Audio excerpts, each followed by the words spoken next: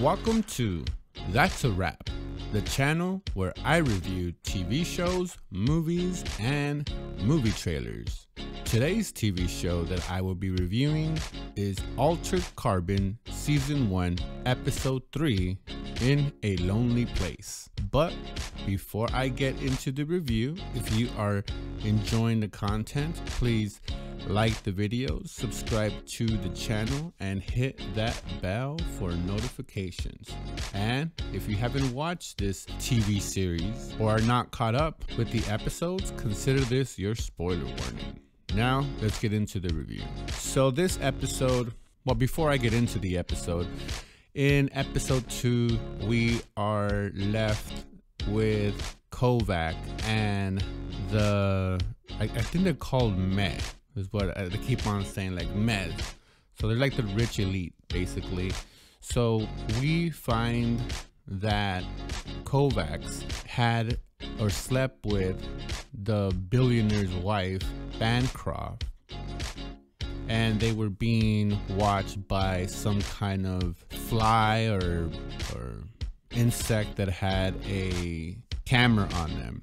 And basically, so we leave off of that, which is important to episode 3. So as we jump into episode 3, there is this disposition. We see these two little kids kind of going over a story, and they're both looking into this book. So I'm assuming at this point, or I assumed at this point, that it was Kovacs and his sister kind of going through this book about this very scary character in this book, and which is, I guess it's meant to be part of it, but again, I'm coming into this series with no prior knowledge about everything. So as an outsider looking in 3 episodes deep, you're still so super confused. So I'm starting to believe that actually reading the source material, it would be a better starting point than to go right into these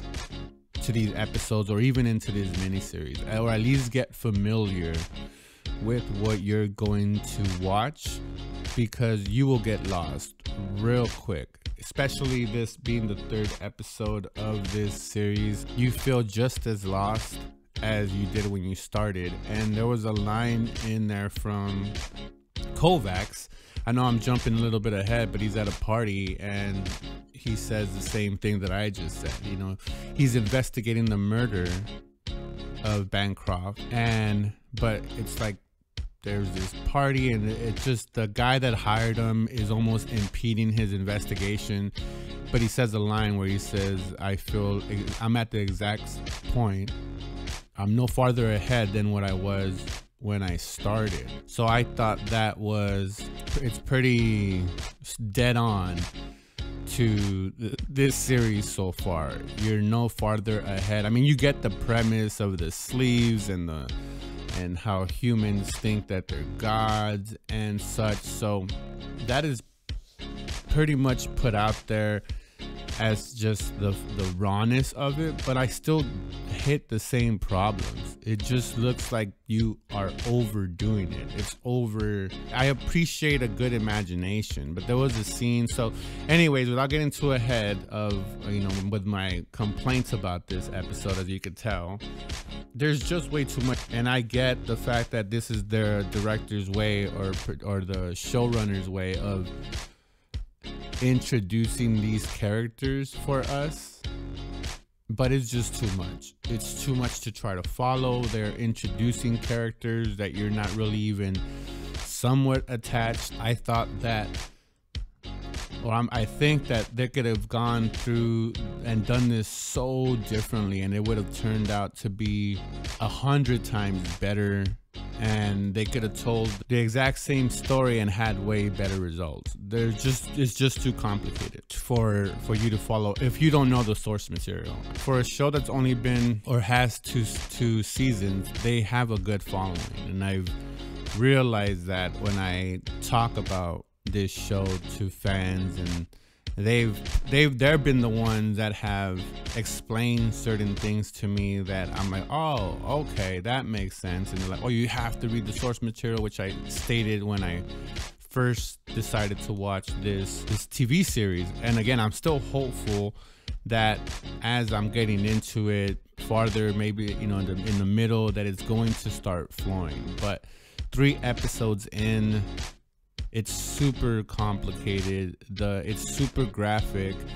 Again, it's like someone took their, you know, wildest imagination and put it out there, and put it in this movie. There was a scene where, you know, so basically there is, in episode 2, we get introduced with Elliot, and he's the one that has his daughter trapped. Something traumatic happens, and so, but our star Kovacs gets invited to this party that Bancroft sets in his mansion, and he basically invites everyone that he has suspicions that would have had a reason to kill him. And our, you know, Kovac knows that it's a setup. He's kind of weary that it's about him sleeping with his wife in the prior episode, but he ends up being forced to go to this party. So he gets he tries to go, or he gets backup from Elliot, since he knows that he's part of, or somewhat knows, the underworld and whatnot. So they kind of, you know, team up and to not get blindsided, basically, to go to this party. And the same thing happens to our detective Ortega. She's basically forced to go to this party. So again, Bancroft is just having everyone that either, like I said, he either has suspicions of or that he hates. So anyway, so in this party, you know, all of the who's basically at this party in this world.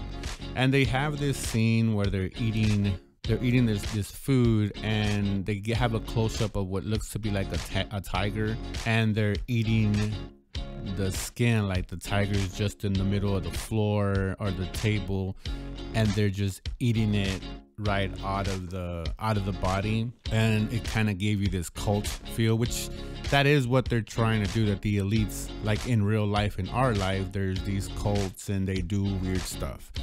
So they did that, but they go way too over the top. So basically, you know, there's a lot of talking, a lot of going back and forth. He's interviewing people, and so his friend, while they're at this party, you know, again, they're just going around and talking to people.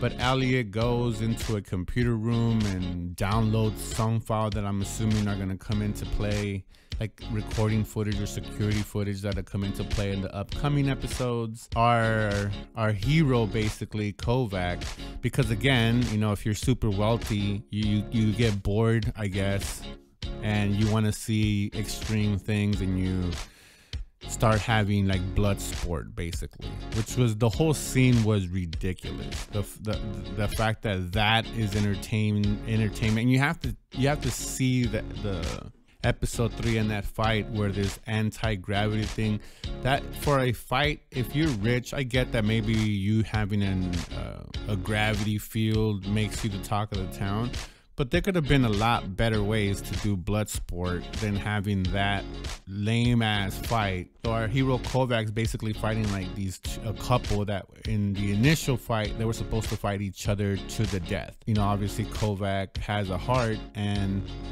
he tried to stop it, and then he gets put into the fight. So again, it's just super confusing as far as like, what's the point then?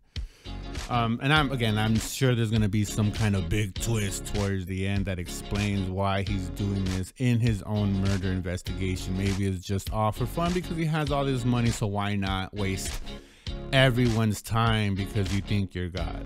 So as he's doing this, I know I'm going back a little bit because it's kind of important to the story, but Elliot and Kovacs kind of come to an agreement where if he helps him, he will help his daughter. So Kovacs takes Elliot back to the hotel where Poe is. Poe is the AI of the hotel, and he basically comes to an agreement where he's gonna try to help his daughter. So in this process, you know, so going back to the party, the fight happens, and Ortega saves our hero, or what we assume to be the hero, Kovacs, from being killed or being severely injured.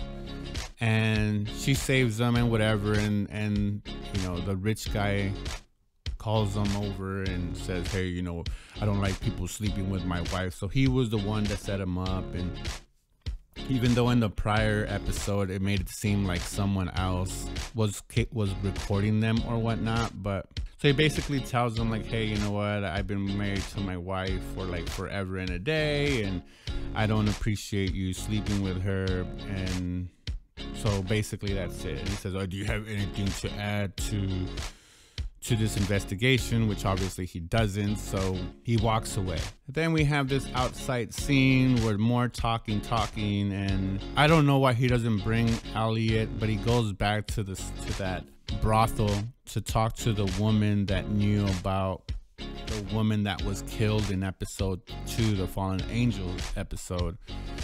And of course we got a double cross. He gets injected with some kind of weird poison, and we have him back, and that's basically the end. We don't know what's gonna happen, but so it ends there. There's some kind of reasoning to all of this, but all in all, it's super disappointing. I'm starting to get disappointed in this series, and I'm only 3 episodes in, and I go into these with an open mind and saying, hey, this is going to be over the top. But even when it's a futuristic city, the way they're trying to make me believe that it is, they sure do mention and do things that we do now, and that is just takes you out of the reality of it. You can't try to sell me on a futuristic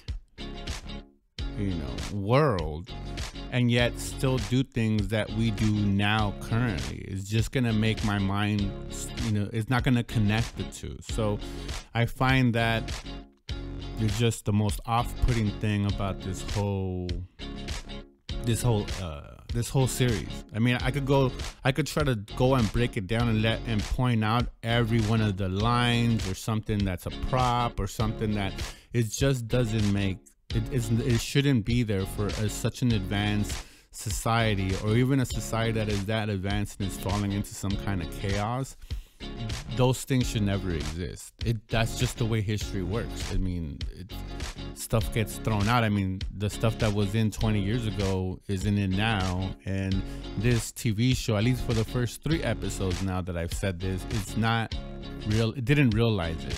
I'm hoping that it's going to realize it at some point, and we'll see. But that's my review of it. It's very disappointed. I was extremely disappointed in this episode, but I'm gonna continue on and we'll see if it picks up. But with that said, and you disagree with if you disagree with me, put your thoughts in the comments. Let me know what I'm not seeing. What am I not picking up on this? And again, I'm putting it out there. I haven't read the source material, and I'm aware that there's this, a spin-off anime series from this, but I'm not trying to even watch that. But is it that important for you to be able to, you have to have the prior knowledge of what we're watching to enjoy it? And if it does, that's a problem, because not a lot of people, the majority of people aren't going to go out and watch or buy the book and do that before investing into a TV show. You kind of want to invest yourself in a TV show, get turned on by it, and then go back and buy the OG work, right? Same thing that happened with Marvel. A lot of people got into the movies and then started, going into the comics. Same thing with the Game of Thrones. They fell in love with Game of Thrones, then bought the book. Same thing with Harry Potter. Same thing with I was gonna say the other one with Lord of the Rings. You start with the movies and then you go back to the source material. I'm sure there's people that get the source material first before they get into the movies, and that's great. These movies were made because of your fandom.